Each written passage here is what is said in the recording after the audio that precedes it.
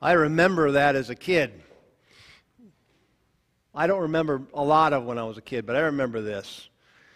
Whoever believes in me will never be hungry and thirsty. And I thought, that'd be great. Then I don't have to worry about going in to eat all the time. I can play all the time. I don't have to worry about eating or drinking. And I believed that up until about 2 years ago. And then the pastor friends and Elaine were giving me in text study saying, no, that's not what it means exactly, but you're close. I wonder about Thanksgiving. What? I wonder what the true meaning of Thanksgiving is, and what we've done as a culture,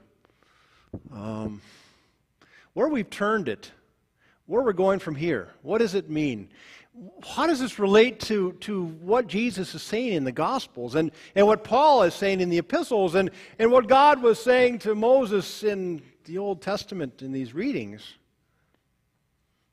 Boils down to, God is the center and the seat of all this stuff.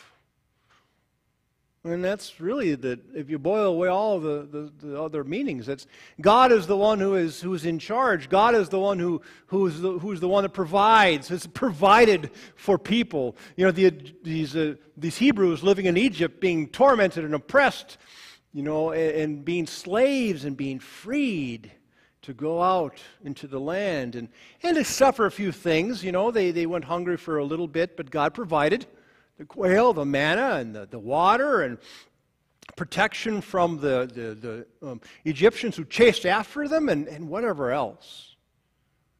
And we see that Jesus is saying, when it boils down to this too, it's not so much of what you eat, and that's important because we have to live, but it's that food that God gives to us. You're seeing right here and now the example of God incarnate through me, that I am the bread, I give you life. God gives you life, and I am showing you the way.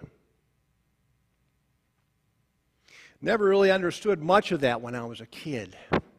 But as I get older, my understanding gets more developed, but with probably more life experiences that I have. I remember growing up in a small town in southeastern Minnesota, population 1,800. Small farming community, and what you did for work was work on the farms. Any farmers needed help, they would call you and you'd work for them. For $3 an hour, you'd be throwing bales in the barn, or you'd be shoveling silage, haylage off into the silos down, or feeding the calves, or whatever it took. But you were trying to make the earth plentiful. And the farmers were smart. They rotated all their crops so the corn didn't take all the nitrogen from the soil, but put some soybeans in there, let the land recover. They understood a sense of being with the lands. And then when you ate, they didn't pay you much, but they sure fed you. And as a 16-year-old, I could eat. And sometimes in my own mind, I still think I'm 16, and my body says, no, you're not. In a lot of ways. You can do that. No, you can't. Don't even try. But it was a different experience growing up in small town Minnesota and then working in the projects in Chicago as a social worker. Kind of funny. They told us, part of the training was you don't wear certain colors because those are gang colors, black and whatever else. So I wore blue jeans and blue jean jacket. The only problem was I drove a 1982 Crown Victoria, and I came out there, I'm sure they thought, here's a cop coming. I said, no, I'm a social worker. I help you. I give you money. Don't do anything to my car. And then to see how people live from hand to mouth, in a different kind of way. And for them to say, well, stealing is just another way of life, isn't it? And I grew up in this Protestant work ethic and thinking, no, that's not. But I don't understand where you're coming from, so talk some more. And they told me, I'm a listener, but they could tell me things, and they could go on and vent for an hour on end about what's going on with their lives. 8 kids in the same apartment because they can't afford, and people on top of each other, and they don't know where their next meal is coming from. I said, well, what about the wealth? We're on welfare because if I work at McDonald's, I make less money and then we can't eat. Or who watches my kids? Or all this kind of stuff. And I'm just thinking, I don't have a clue what they're talking about. Come to our 8th grade graduation. Okay. And I'm the only white face there. That's a different kind of feeling. These people that don't have much, but they have each other. They're thankful for whatever they've got. I grew up not having much either, in a different kind of way. I lived on a farm in the middle of nowhere, and I didn't have to worry about people with guns in my neighborhood or around the house. I was pretty safe. These kids, you better leave. The gangs are coming. Get in my car and leave. It's every day it's like that. And yet, they have a sense of feeling God is good. And I heard that. God is great. And I had to sit and think about that. I had to wrestle with that theologically and socially. What does that mean for them who have next to nothing in their lives, are in danger a good part of their time? And the kids are afraid of they're going into gangs or they're trying to stay out of gangs. And it's a whole different life. And yet, the bottom line is they're thankful. And it made me think about my life and what I'm thankful for and what I take for granted. Even now that, we're doing fairly well, better than my parents did when I was growing up. And what I take for granted and what I need and what I have is, what I want, what I need are different things sometimes. With changes going on in society and culture, and we see that. We have to sit back and think that God is still the God of grace and the God of mercy and the God of presence and the God of abundance. And we who think that we have nothing to give, we have plenty to give. It may not be monetary necessarily, and although we have that too.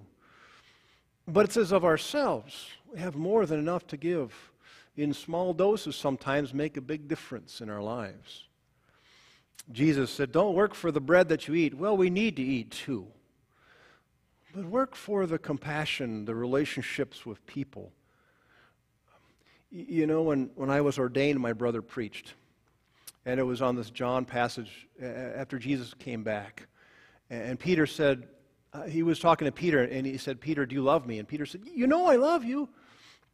And Jesus asked him that 3 times, and Peter was dismayed and said, I do. And you just have to believe me. And what must I do? And Jesus said, well, feed my sheep and tend my lambs. And basically, not only literally feed people, but figuratively take care of people.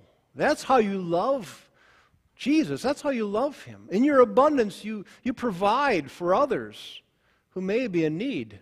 And I'm in need sometimes too, and I need people to provide for me. And the humility that comes with that too, that it's not only blessed to give, but it's blessed to receive as well at times. And to allow other people to be part of that for you. My intern pastor would say, when I'm hurting, you let the congregation sustain you. You let them help you, because it's a two-way street. There's an abundance of compassion, and you have to be open to it as well, to receive as well as give. So the bread we talk about, the bread that endures, is that connection point with others, a connection point with God through others. And so that we see, no matter what happens in our society, whatever government there is, we have an obligation through our commitment to Christ to be there for other people. It's always been that way, no matter what's been going on in the world. The Jews in Nazi Germany were connected together. The Native Americans come together for a common cause. People do that in their abundance of presence sometimes, as God is abundant to them and to us in his presence to us. We remember in this Thanksgiving that it's God who is the one providing for us in our abundance of many things, Amen.